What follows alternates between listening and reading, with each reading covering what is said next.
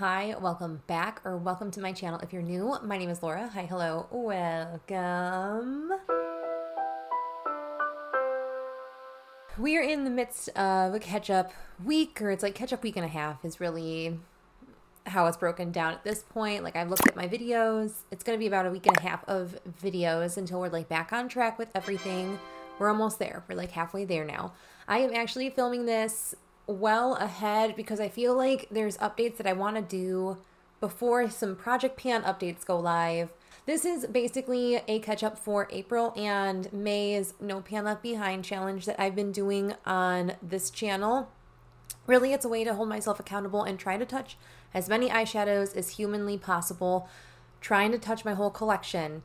And I just rewatched some of my footage from March, and man, in that I go, I need to calm down with eyeshadows, and I did really good in April and in May, but June, man, is a doozy, so you'll have to stay around for some other videos that are coming, but I just kind of wanted to get this ironed out so some other videos can go up, and there's no spoilers for things. We're just going to dive into this video, and I did look at my last video, so I kind of understood how I was structuring these before, because it's been a minute. Also, my hair will go back to having purple in it probably in the next couple videos, but this is my hair as of July. So, there's some videos filmed well before I had the big chop. And I'm going to be looking down this way because I have my iPad that has all of my information on it. So I'm not being rude. I'm just trying to get all my facts straight. How I arrange my palettes is any grouping of shadows. So every palette is its own grouping, and then my storage palette is its own grouping. My Cliona singles are their own grouping, and then I have a grouping that has potted singles. All of that's going to come into play in my percentages. So I just wanted to let you guys know that before we kind of dove into the recap.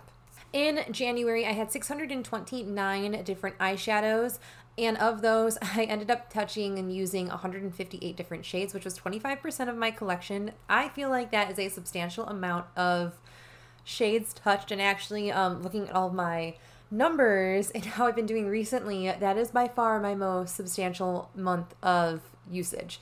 So really proud of that. I had 43 palettes as a whole, or those groupings that I mentioned. I had 43 that I could touch, and I finished No Pan Left Behind on 6 of those palettes, which was right under 14%, so I was pretty happy about that. I'm not going to go over the palettes, but I've probably listed them in this area for you as well. In February, I ended up having 636 total eyeshadows. My number of palettes stayed the same, so there is that at least. I ended up using 133 different shades within the month of February. That was 22% of the shades I ended up touching in some capacity. That brings our total of different shades that I could have used to 249, which was 39% of my collection. So really happy on that. I ended up completing No Pan Left Behind on 4 additional palettes. Again, that's going to be right over here as well. So that was 10 palettes as of February have been No Pan Left Behind, which is fantastic. Then we jump over to March, and I still had the same number of shadows and palettes, so that was good. But I ended up using 129 different shades within the month of March. I only did No Pan Left Behind on 3 palettes, but that was mostly because I was focused on my single eyeshadows and any green. That was my month of greens. And I loved my makeup in my month of greens. That was my favorite month. I feel like I just need to theme every month into a shade and do it that way, but I don't know. I ended up touching, again, 129 different shades of eyeshadow in my collection. That was 20% of shades I ended up touching, which always makes me feel good. And the total number of shades used is 328. So I officially went over 50% as of March. That was a big yes, yes, yes. I was very excited about that. Now we jump into more of the updates that you guys don't know. So we're going to talk about April first. We're just doing this chronologically. So all of my April information. Now I'm not pulling my palettes out because there are spoilers. I'll end up putting footage from my palette tour in so you guys know the shades, the palettes that I used. So there is that. So I ended up having the same number of palettes and eyeshadows as I had the previous couple months. I was good. I haven't like fiddled and done anything naughty as of April.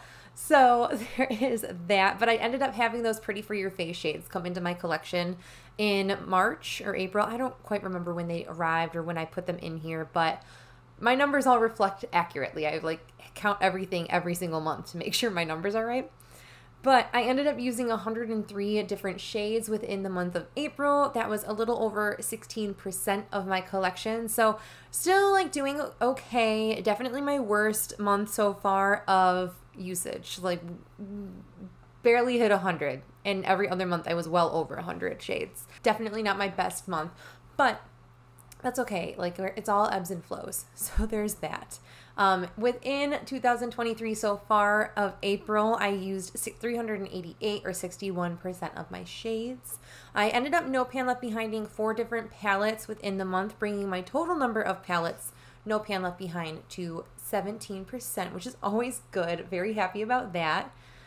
So I definitely wanted to reach for a lot of pastel palettes within April, which I didn't get to. Like there were palettes, I just watched that update and I was like, man, I did not get to any of the shades that I wanted or the pans that I wanted to, but it's okay. I made a lot of focus in other areas of my projects and palettes, so it's fine. It's totally fine. I am just going to go over my May info with you guys. I ended up decluttering like a little over 40, I think it was 41 shades. So my total number of eyeshadows went down for the month of May, which I was very happy about. My total number of palettes went down because I decluttered 2 whole palettes. So I ended up having 609 total shades of eyeshadow split between 41 different palettes within my collection. Now I ended up doing my absolute worst so far this year in May. I only touched 62 shades, but that was 10% of my collection. So at least there's that. At least there's that. I had a rough month.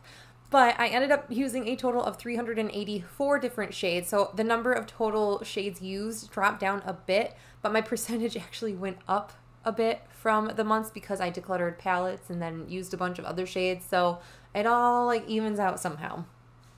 Now, I ended up no pan left behinding only 1 palette within the month of May. So it brought my total to 18 palettes, or right about 40% of my collection. I've no pan left behind. So that makes me really excited. I'm going to scooch back over so we can just kind of go over a couple other details.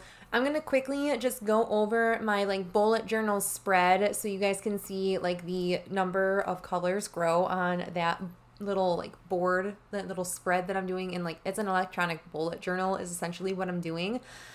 So I've been color coordinating, like writing my, like scribbling the colors of the different things that I've used in the different months. And then I've like been like putting my tracking for my pans on there too. So there is the recap of the progress that I've made. Cool. So any other information that I normally talk about in these videos, which is typically like my recap on the palettes that I used, and then like the thoughts and goals that I'm going to have for the next month. Since I'm already in the month of July and I haven't yet updated my June's no pan left behind, we're going to just skip that. But you'll have to stay tuned for a couple days from now when I do post my June no pan left behind. I wanted to split these up so I could go over a lot more information in these videos. But hopefully it was not too rushed. I would love to know if you guys are tracking your palette usage, your like eyeshadow usage, and trying to touch everything that you possibly can this year. How are you feeling successful in rotating through your collection? I would love to know tips and tricks. I sometimes struggle. I would love to know your tips and tricks. Would you like to know my tips and tricks? I would love to know that as well. If you guys want to know, I'm happy to film anything like that. Just let me know. But that is it for this video. I hope you guys are staying healthy, sane, and safe, and I will catch you in the next video, which will be something in catch-up week again. I just read a comment that someone thought I was saying ketchup like the condiment and not catch up. But I don't know how to enunciate catch up more. Maybe it's just my Midwestern accent. Who knows? But thank you guys so much for watching. I hope you're staying healthy, sane, and safe, and I will catch you in the next video. Bye!